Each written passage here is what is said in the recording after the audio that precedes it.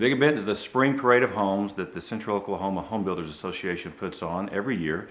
And the Spring Parade is in addition to our Fall Parade, but the Spring Parade runs 2 full weekends, starts this next weekend, May 1st, and runs 2 consecutive weekends. We're in Princeton Park. This is my personal neighborhood that I developed, and this is one of our featured neighborhoods.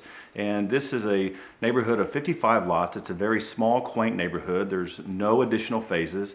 And so people will be able to enjoy living in a neighborhood where they might be able to get to know their neighbors better than what they can when you have neighborhoods of multiple phases and much bigger lots. So we've got a community pool for all of our 55 residents, and we've also got a beautiful lake that a lot of the houses back up to over here in our neighborhood. Of course, a gated entrance. And the entrance, I think you'll think, or the entrance feels like that it's something that's probably a little bit more luxurious that you might find in houses that are in the 2,000 to 2,500 square foot range, and that's our goal. But another goal that we have here is we wanted to create tree-lined streets so that people will be able to have that quaint environment when they come in and be able to drive through canopies of trees to come to their home.